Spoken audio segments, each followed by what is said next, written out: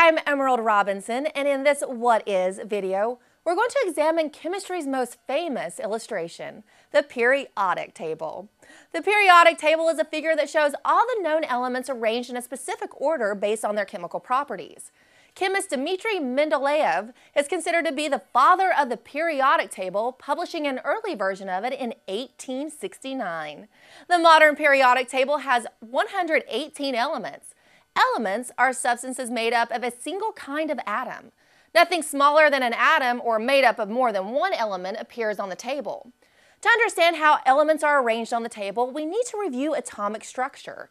Atoms have a nucleus made up of particles called protons and neutrons. Particles called electrons orbit around the nucleus in paths increasingly distant from the nucleus, like layers in an onion. Chemists call these paths shells. Elements on the periodic table are arranged in increasing atomic number. Atomic number is calculated using the number of protons in each atom's nucleus. Rows, or periods, are based on the number of shells. The first row of elements, hydrogen and helium, have all their electrons in one shell. Elements in the second row have two shells, and so on. Elements in the same column have the same number of electrons in their outermost shells. Hydrogen and lithium each have one electron in their outermost shell. Elements in the same column have the same chemical properties.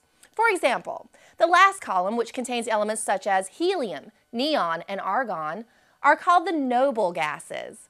These gases are inert, which means they don't react easily with other elements. As more elements are discovered in nature or synthesized in laboratories, they're placed in the periodic table. Who knows what the periodic table of the future will look like?